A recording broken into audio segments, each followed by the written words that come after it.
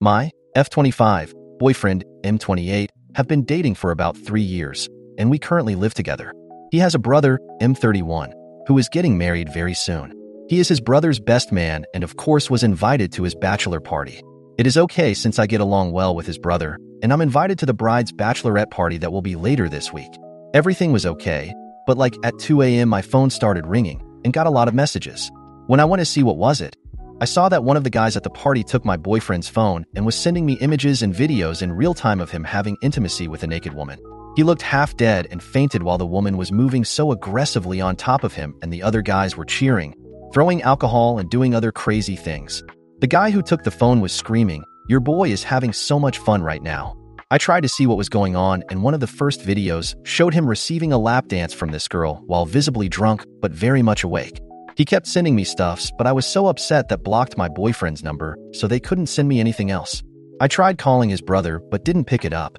Then I tried calling his dad, who wasn't at the party but I thought could help, but didn't pick up either. I just cried for the rest of the night until I just fell asleep again. Then his friends brought him back home around 11 a.m. They had to help him walk, and after I opened the door they left him at the sofa and left.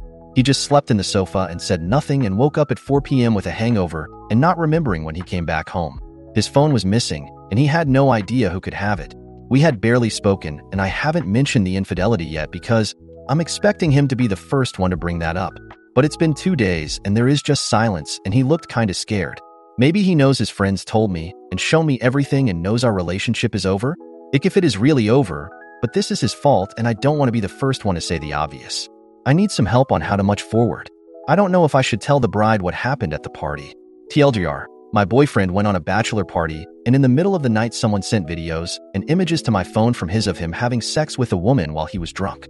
It's been 2 days, and we still haven't spoken about his infidelity, and I think my relationship might be over. Relevant comment. Does that honestly sound consensual to you? What do you mean? He was having sex with her, dick up and deep in her. He is very vocal about what he wants or not to do. I think he did it because he wanted it and then got too drunk, otherwise would have stopped it earlier. Not to digress, but I think a background of how well you know his circle would be very useful. By the time you're making the big step, you should know about his crazy friends, or lack thereof, and the dynamics therein, and he should know yours too. I'm not blaming you nor giving him, his brother plus his friends, a pass for what happened, but it seems you are oblivious to how wild these guys can be when they get together. The guy who took the phone was screaming, "Your boy is having so much fun right now." I think it's safe to conclude that the friends, or at least the person sending the videos, was told or assumed that you permitted any shenanigans that may happen at that bachelor party.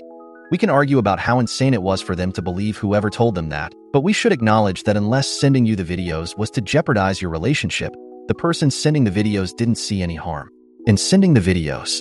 Again, that's a crazy thing for anyone to think. So it's back to how well do you know his circle?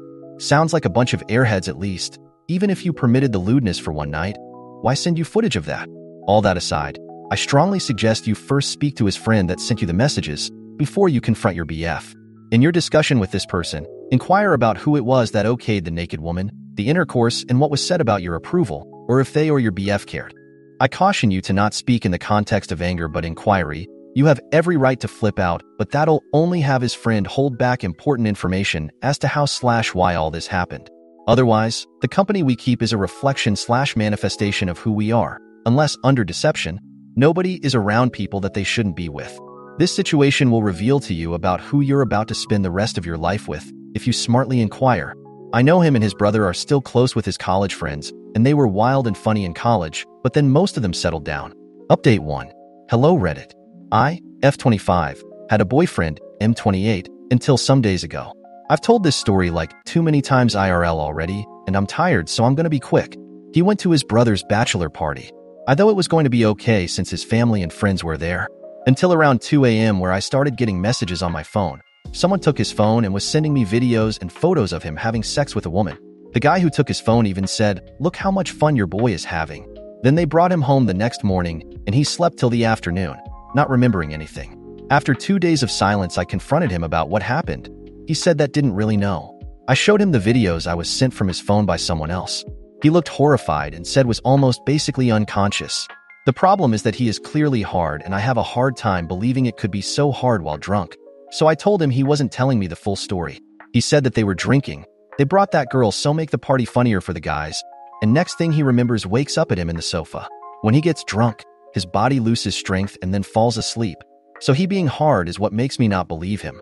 We had an argument. He was crying and saying wouldn't cheat on me on purpose, but his story had so many holes I couldn't take it. He begged me to believe him, but I had way too many videos of him having sex with a random woman to even look at him in the eye. So I left and went to my sister's place. I then phoned the bride to tell her what happened at the party. Next thing is so many of the guys at the party had a lot of explaining to do, and the wedding ended up with half of the initial guest list attending. My ex-brother has berated me for ruining his wedding, and I've been told that my ex is way too depressed because of what happened, and he blames himself. I've been told that I've destroyed him, but I can't stop thinking about the videos and imagining the other woman jumping on him while the guys cheered. So I wonder if I'm the asshole in this whole situation. I'm just feeling terrible for everything. Edit.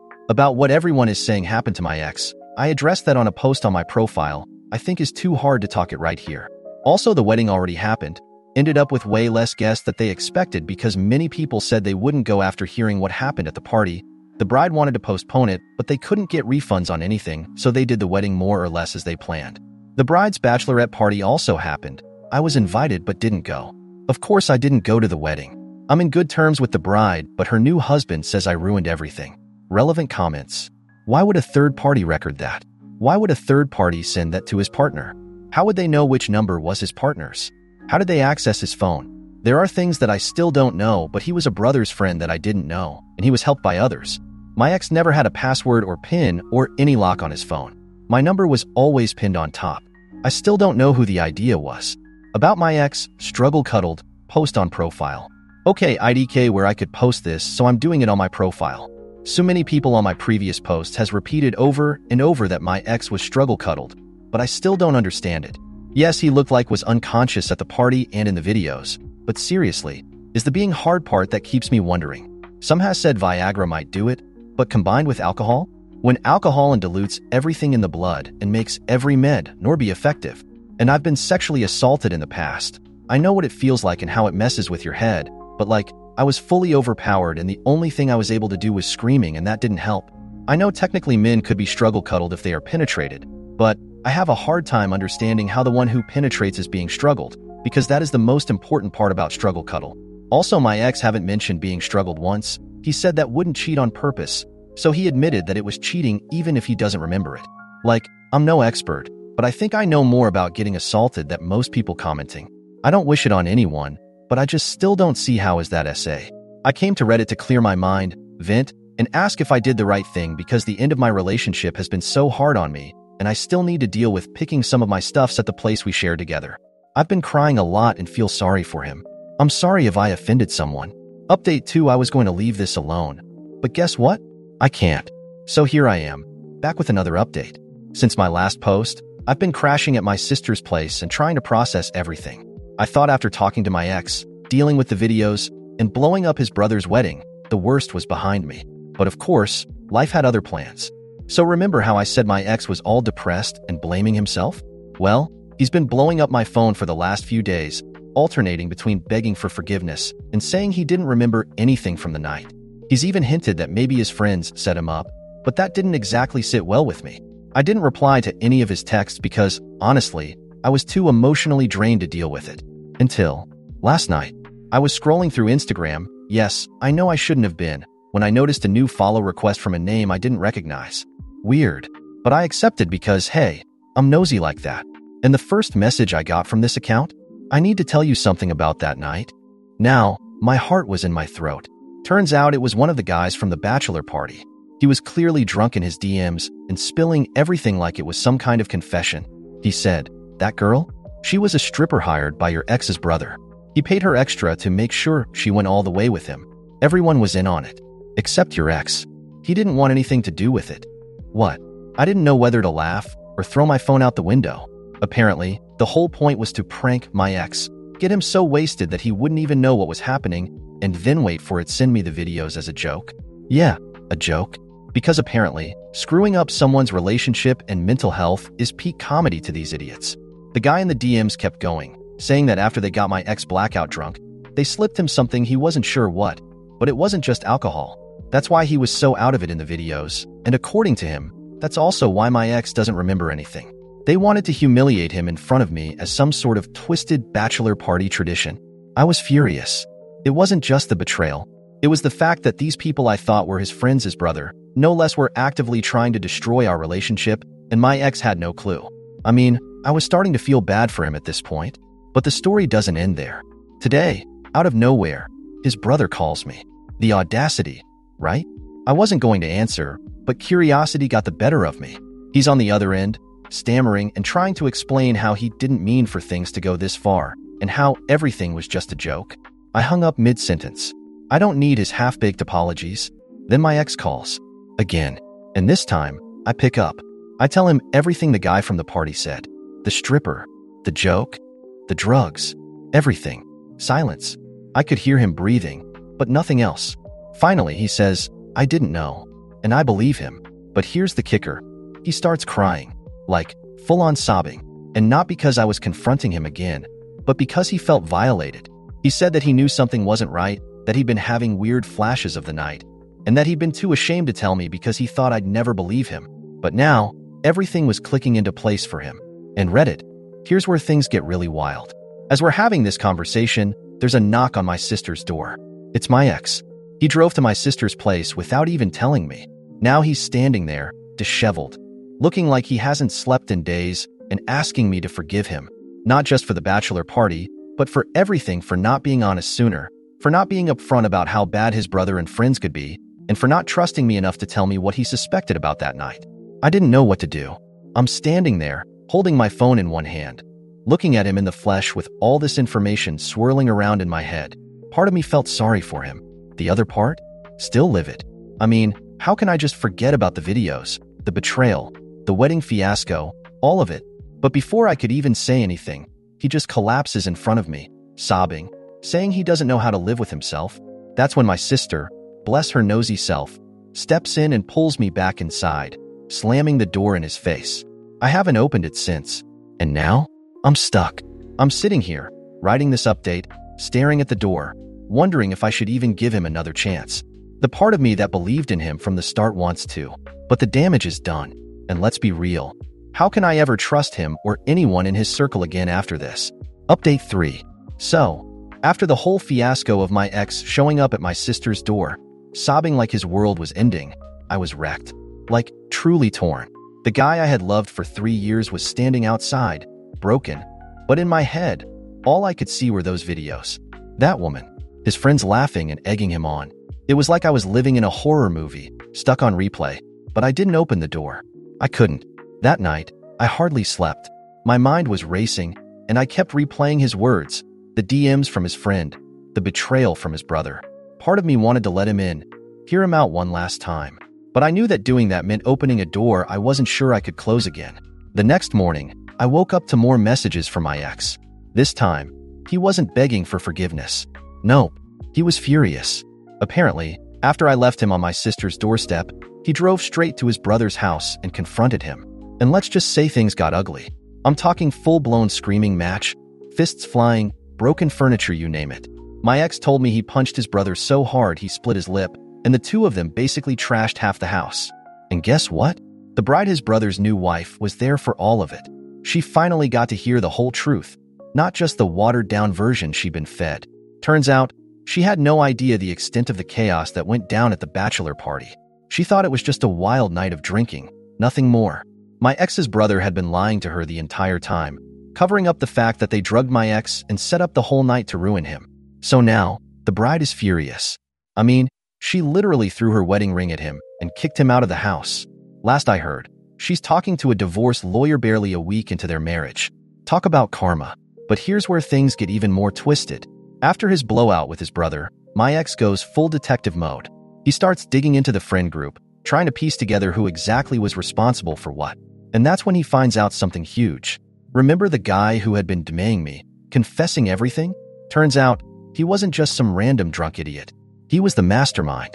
He was the one who convinced everyone else to spike my ex's drink. He's the one who paid the stripper extra, and he's the one who sent the videos to me. All of it was planned specifically to ruin my ex's relationship with me. Why? Well, here's the kicker. This guy, let's call him Trevor, has been nursing a secret crush on me for years. Years. I had no clue. He was one of those guys who was always lurking on the fringes, quiet, never really standing out. Apparently, he thought if he could blow up my relationship, he'd swoop in and comfort me, and somehow I'd magically fall in love with him. Yeah, the logic of a psychopath. So now my ex is beside himself. He's texting me, calling me, saying he's found the real villain behind all of this and that we can finally put it all behind us. It wasn't me, he keeps saying. It was Trevor. I never wanted any of this to happen. I love you. And I snapped. I called him. The second he picked up, I laid it all out for him. I told him that while Trevor was clearly a snake, the fact remains. He allowed these people into his life, his brother, his friends, all of them. He chose to surround himself with people who didn't respect him or our relationship. Even if he was drugged, even if he was manipulated, I couldn't ignore the fact that our trust was shattered. I told him that this wasn't just about what happened that night. This was about everything that led up to it, the lack of communication, the lies, the secrets, the toxic friends. I couldn't live my life constantly looking over my shoulder, wondering when the next betrayal would happen. He begged. He cried. He said he'd cut everyone off, that he'd move cities, that he'd do anything to make things right. But in that moment, I realized something. No matter how much I loved him, no matter how much I wanted to believe he could change, I had changed. I wasn't the same person I was when we started dating. The trust was gone, and without trust, what's left? So, I told him it was over. For good. He was silent for a long time, and then he whispered, "I never meant to lose you." And I think, in some twisted way, that was the truth. But it didn't matter. It was too late. I hung up the phone, and for the first time in days, I felt free, like a weight had been lifted off my chest. I wasn't angry anymore. I wasn't sad. I was just done. As for Trevor, I blocked him on everything. I have no idea what kind of delusional fantasy he thought he was living in, but I want no part of it. My ex mentioned he's planning to press charges against him for spiking his drink and sending those videos, and honestly, I hope he does. That guy deserves to rot in whatever hole he crawled out of. The bride? She's already filed for divorce, and I heard through the grapevine that she's moving back in with her parents. Honestly, I don't blame her. If I were in her shoes, I'd be running too. So that's it, Reddit. It's all over. The relationship, the drama, the lies, it's all behind me now. It's not the ending I expected, and it's not the happy ever after I hoped for. But in a way, it's the ending I needed.